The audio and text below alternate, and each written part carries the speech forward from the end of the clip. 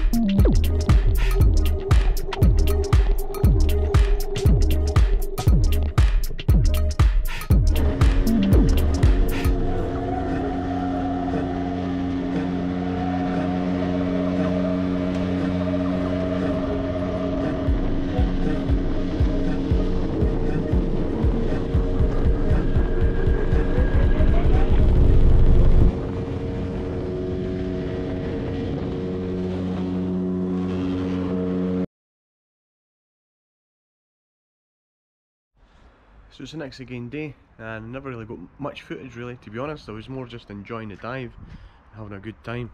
But we managed to get a good few butterfish. Amazing colours, like neon blue underneath when you're under the water.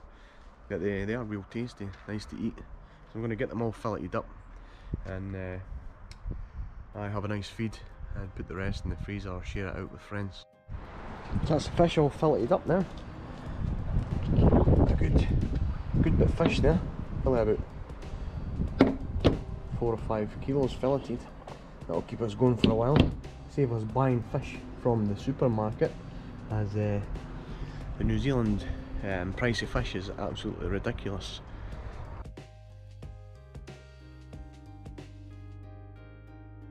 Kept the wings separate, and just the bits that I've butchered up because my knifing skills are somehow to be desired, and I'm going to smoke all these up later on.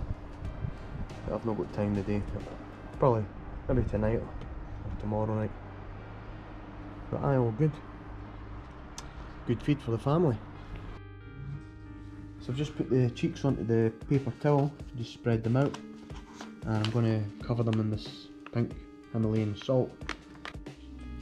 So now I've sprinkled some of this nice honey that we bought from Manukau. I think that's up in Auckland.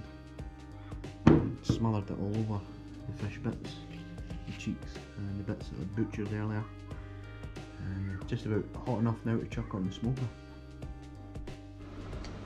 Well, I think it's important to celebrate the good times in life, but it's also good to admit when you've made a complete balls of it.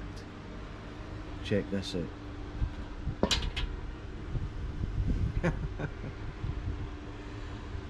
Not once did I drop them in the fire because the grill gave way.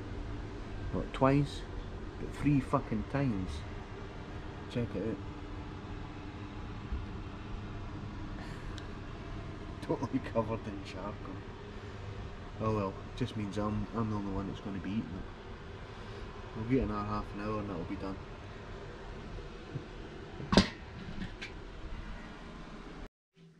And there it is. I've just tasted one and it's absolutely delicious.